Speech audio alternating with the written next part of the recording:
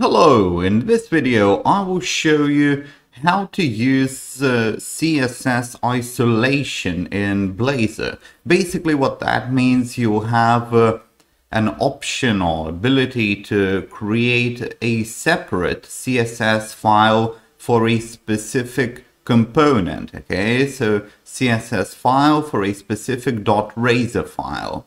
It's quite simple to do, and it is quite useful because any class, any definition in that CSS file will only apply to that page or to that razor file or to that component, whichever one you have, right? So it is quite useful and it is quite simple to do. Now in this example I have a couple of pages created right here. We have a component test2.razor.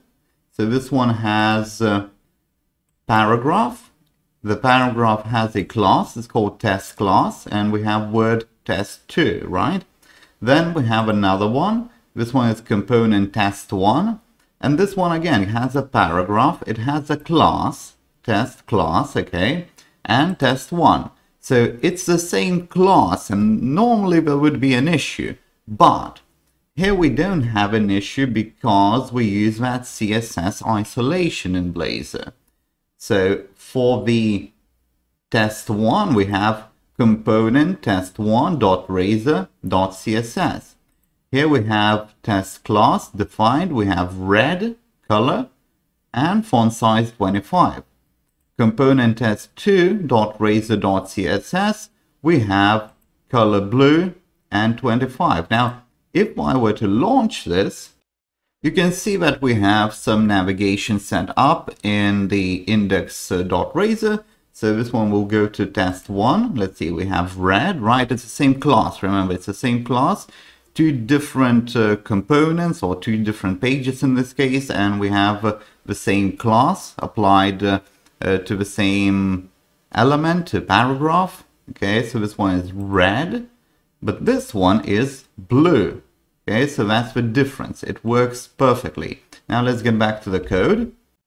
So you see, it is quite useful. It's not difficult to do. Now, if you're not familiar with Blazor, you should take a look at my course. The Blazor technology is explained quite in depth, and it will get you started from basics of Blazor to something a bit more advanced, such as running background tasks or accessing APIs or even establishing WebSockets. Do take a look at that course. The link is provided and the price is quite decent at the moment. Okay, so getting back to this, you need just one thing basically, okay? Here where you have your components, what you need to do is create your component. Say component test1.razor.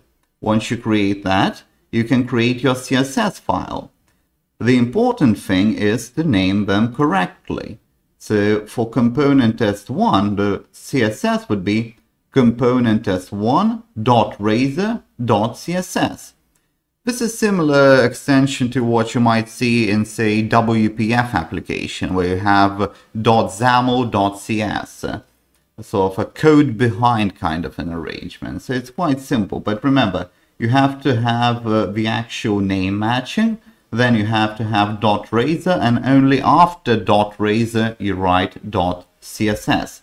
So this is how you accomplish the isolation. It's quite simple, and do try it out on your own projects. Do subscribe to this channel for more how-to videos, for more exciting business and technology videos. And with that, have a good day.